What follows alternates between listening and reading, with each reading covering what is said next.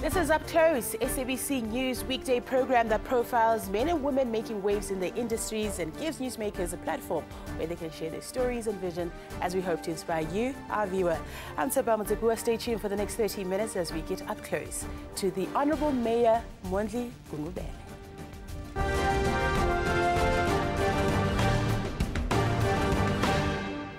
A product of the trade union movement, Mr. Mondli Gungubele has extensive experience in the public sector. He sharpened his political and negotiation skills during his years with the National Union of Mine Workers NUM, COSATU, and in the ANC branches.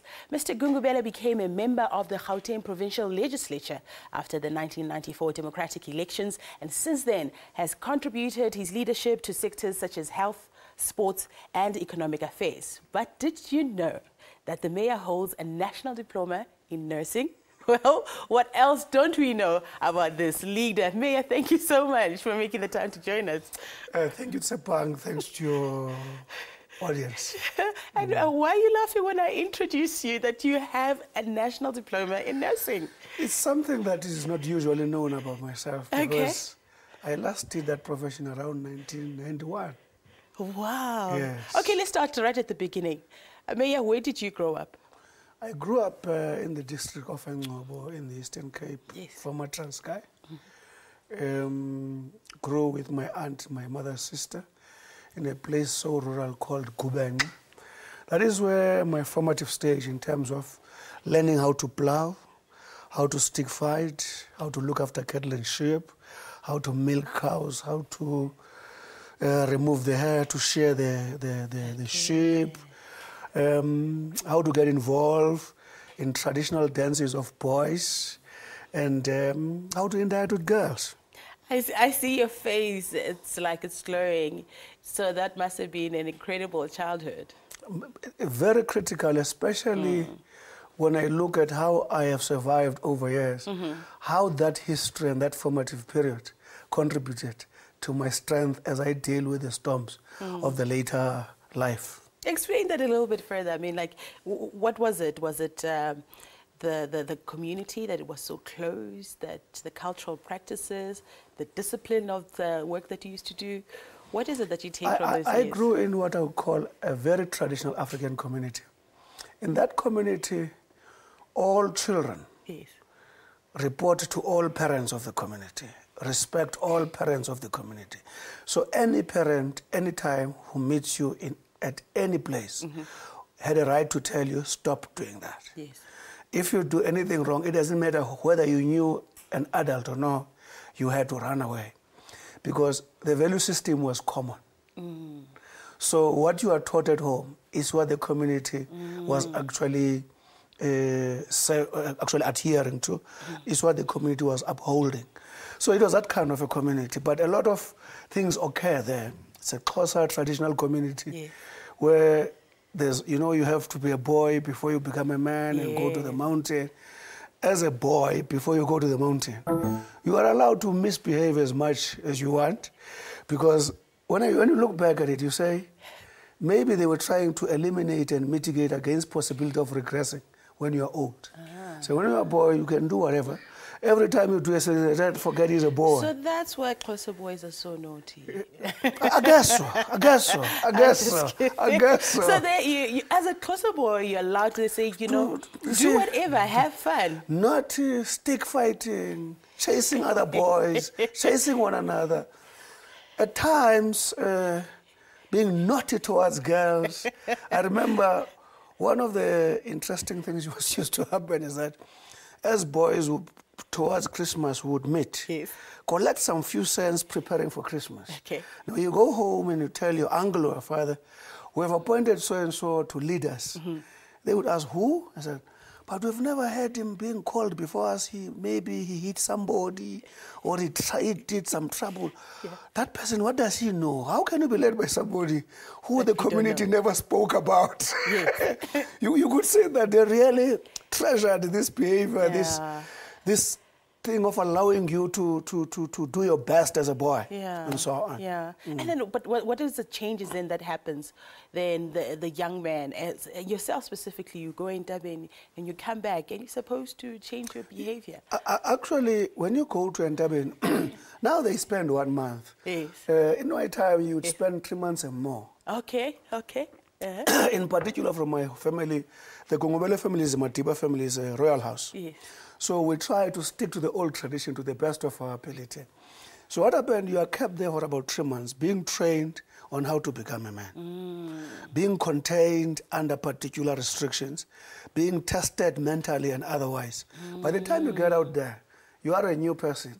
And then there's that big event, Umgidi, where you are called, said, now we are receiving you as a Xhosa man. Now, from a Xhosa man, this is what is expected. And I can tell you, for years, it's been working. Even now, it's working, but now, you know, South Africa has actually become a common nation, detribalized. These things don't work exactly in the manner they used to work before, but it's still there. It's interesting that you should say that. I remember we had a conversation with Bantu Holomisa. He was even talking about the school that existed then, that young boys from royal families used to go to. And they used to get trained in like worldly affairs at such a young age. Tsolo school of the sons of the chiefs and kings. Yes. They used to go there. They would be schooled indeed about leadership and everything else. Yes, he's correct. Yeah. So that was part of that culture that you grew up around, that Xhosa culture. African people had a system of socializing their kids, a system of growing up their kids. It just got messed up when cultures were trying to fuse. You know, when the stage of cultural fusion create confusion before you become a common nation. So growing up in that, I think I would say it's very supportive environment. What happens next in your life? How do you end up getting involved in the trade unions? Very interesting. I grew at my aunt's place. You know, school was not highly, it was not a highly commended place. Yes. So I remember my aunt's husband used to say, when you finish standard 4, now you are finished. You can go and be a traditional boy. Yes. And we wear those goat skins and everything. I couldn't wait to be that boy. Yes. And that was the ambition. But when I spoke with my mother and my eldest sister and my eldest brother, I said, no, man, this is nonsense. We must take you out of that place. And I left that place after standard 2. I left there. And my mother kept me, I do at my sister's place, where I did standard 2. Came back to Engcobo, where I was, my mother had 2 rendezvous. And that is why I started doing standard 3, standard 4. And continue after standard 4. Okay, let's hold it there. I want to take a break and then we'll come back. Okay. We'll continue with the mayor. We continue with Mayor Mondli Gungubele after the break. Do you have any suggestions or comments about the show? My Twitter handle is at Tsepi Mutsigua. Would greatly appreciate it. Stay with SABC News.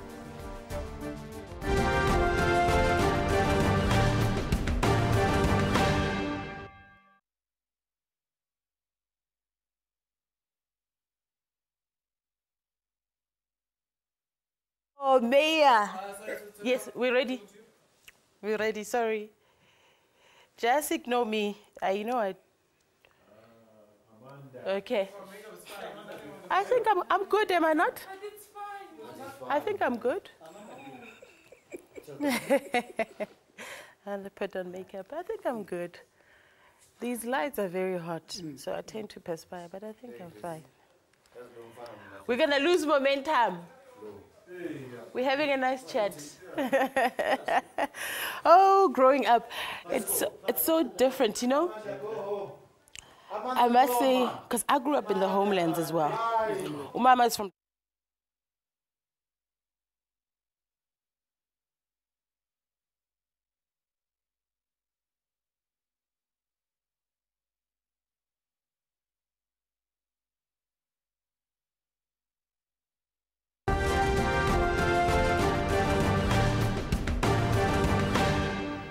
Thank you for staying with us as we get up close with Mayor Mondli Gungubele. Let's continue. You move to your mother now, you get to do Standard 4. Standard 4. What happened? I was actually beginning to experience serious difficulties. Okay. Being looked after by a single mother. My father was somewhere around the world. By the way, up until that stage, I had not seen my father. Okay. They married and then he went wherever he went. Was he working in the cities? He was working in many places. Okay. Sasolburg being the place. Yes. So difficulties were clothing. I had to do a lot of patch because you had holes in your trousers and everything. Now, towards December, I was beginning to patch the patch. You know, patching the patch. Even the patches were starting to have holes. Exactly. And I realized it was very difficult. 1973. That was a big change, hey? Yes. Because you'd grown up as a boy who didn't even experience having a good time, and now you're growing up with a single mom. I was an exceptional boy at the primary school, always number 1. Yeah. But I had to leave what I loved so much. 1973, I was the young boy who went whatever. And at my age, we were not allowed. But a certain Mr. Chokol, who just passed about a couple of weeks ago, passed away, said all these other boys are not allowed, but this one, because I know his situation, it's very difficult. Yes. Let the mind decide what it does with his age. So I was allowed to go through. Oh, wow. At that time, 97, you can imagine, if I was born in 1957, I was 15 years and a couple of months. Yes. So I went to Doornfontein mine. They didn't allow me to go underground. Wow. I was the youngest in that mine. That mine is closed now.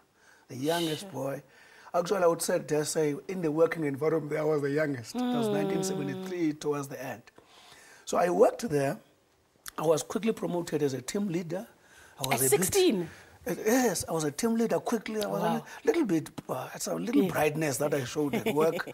I was promoted as a team leader. Yes. When you're a team leader, you get a badge. And then you become different. Because we used to get 55 cents a day. And suddenly I was getting 2 rand a day. Now because I'm a team leader, I'm a team leader. Working in a place called the Filters. Filters is the final stage before gold becomes that brick. Okay. And so on. So that final stage is the final refinery and so on. So I worked there because I understood what was happening there with my Standard 4. So worked there, 74, 75. End of 75, I went on leave. I went home. Okay. Around January, I saw the guys who I used to school with at the high school. And I said, I used to beat these chaps at school, man. Now they speak English and I can't hear them. And I said, no, Mom, I want to go back to school. I said, but who's going to feed? I said, I've got a problem because I want to go back to school now. My mother was struggling, but she came back and said, you know what? I know you are struggling because I was not educated. I could not give you a better life. I don't want your children to struggle the same way. If you are running away from the history we subjected you to go to school. Now it was January 1976. I have to start Standard 5, Standard 6, and so on. I was the oldest. The school was supposed to start at around about 8 o'clock. It stayed for 2 hours. I remember, you know, the old schools, you had a mission and a school. So we didn't have all the chairs we want. So Mondays, you'd be taking chairs from the church to school. As we were delivering this, one old lady, it's the opening day, they are registering the children, came to say, yes, teacher, can you show us? Because I was the oldest at school. Yes. Can you show us around, teacher? Yes. We didn't understand. She didn't care I was wearing a grey trouser and a white shirt. But I was a bit taken aback, but I understood, right? And I was called by the teachers. They were meeting for 2 hours. Hey, we've been discussing here. I only knew the principal who was there when I left the school. The principal says you must go to Standard 7. Standard 7 was a Form 2 and external exam. And the principal says you can beat the children in Form 2, in that external exam. This is now you've just started Standard 5. Yes, I'm supposed to start Standard 5. He says this one must go there. So they were disagreeing. So I was given 3 months in Standard 7. To study? To check if I can cope. Okay. End of March, I had to be evaluated. I beat the entire class. Wow. And I remember the principal saying, certain chap from Majija's family says, you are number 2, because there is no number 2. Otherwise, this boy is alone in the class. Wow. That's how I exploited that opportunity. So I beat a number of other schools around. So that was standard 7. Yes. So I went to do JC. That was 77. I realized that towards the end of the year, my money had finished. So I had to go back to the mine around December after writing exams. January, I got a telegram. Come back, partially arranged. I got a first class. It was JC. Came back, 9. In 1978, December, yes, I think it was 78 December, I had to go to the mountain. I was not doing well in 1978. Okay. Because I got involved in Christianity. Suddenly I got saved, and there was a preacher, and I think I got lost somewhere. That's interesting. It lost in how? Culturally, your identity? I mean, I was just dedicated in Christianity, no longer focusing in studies. Okay. I remember I used to correspond with America, California. They were giving me the books of Christianity, and I was no longer focusing. Mayor, at that age, when people usually rebel against the norm, they misbehave. They don't get into So, a religion. My pass was very poor in standard 9. Okay. And I went to the mountain.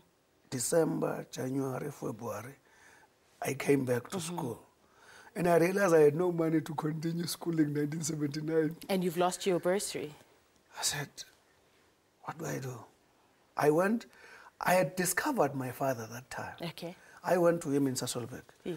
Sasol 2, you see, Sasol 2 was opening that year. My father went to me to meet Mr. Foster, who was in charge there.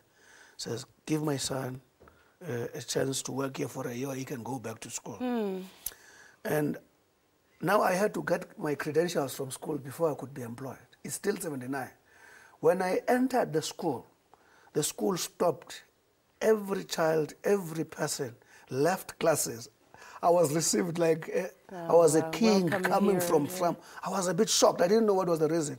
Even teachers left their classes. I didn't understand what was the reason?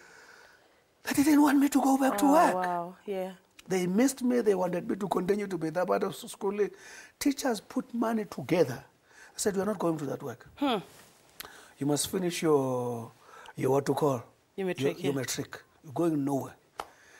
A certain Mr. Komsana, who was a member of the PAC, mind you, I'm an ANC person, gave me money. A certain Mr. Hassel, who was running a supermarket in Ngobo, gave me money. They collected. I got exemption in matric. Mayor, what did that teach you? I mean, an entire community came together to make sure that you finish your dream. I mean, you're not young at that time anymore. You were like but you will be surprised when I got back to Bojana being the oldest. The following year, older guys came back to school. I was shocked. I couldn't believe it. At high school, I was no longer the old. There were a lot of older guys than me. So the reception I got gave me the sense of self-worth. It made me feel good about myself. It made me respect myself more. It made me think about myself even better. The other luck I had a mother and a sister who were very strong. In the family, there's a principle they taught us, that we are responsible, each and every one of us. You are responsible for your life. So it doesn't matter what problem you find yourself in. The first thing you must ask, what do I do about the problem? Not who put you to the problem. So let's hold it there, Mayor. We're going to years. continue with that, because that must have given you a lot as you moved into your career in getting involved more politically. After the break, we continue with Mayor Gungubele. My Twitter handle is @Tshepi-Motsekua. Stay with SABC News.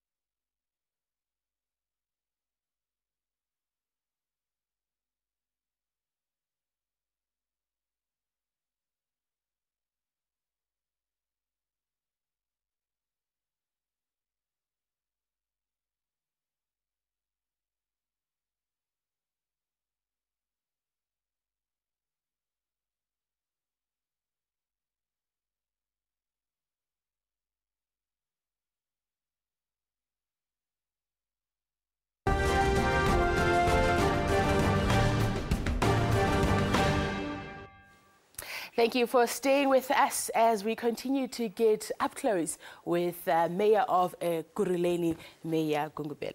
Let's fast forward now. You've worked so hard. It's been such a long journey for you to finally obtain your matric. And you've got this new sense of self-confidence. How do you get into the trade unions? How do you become a leader there? Immediately, I went again to the mining industry. I had no money to further my studies again. I went to Grootvlei Mine in Springs, where I was employed as a sampler there.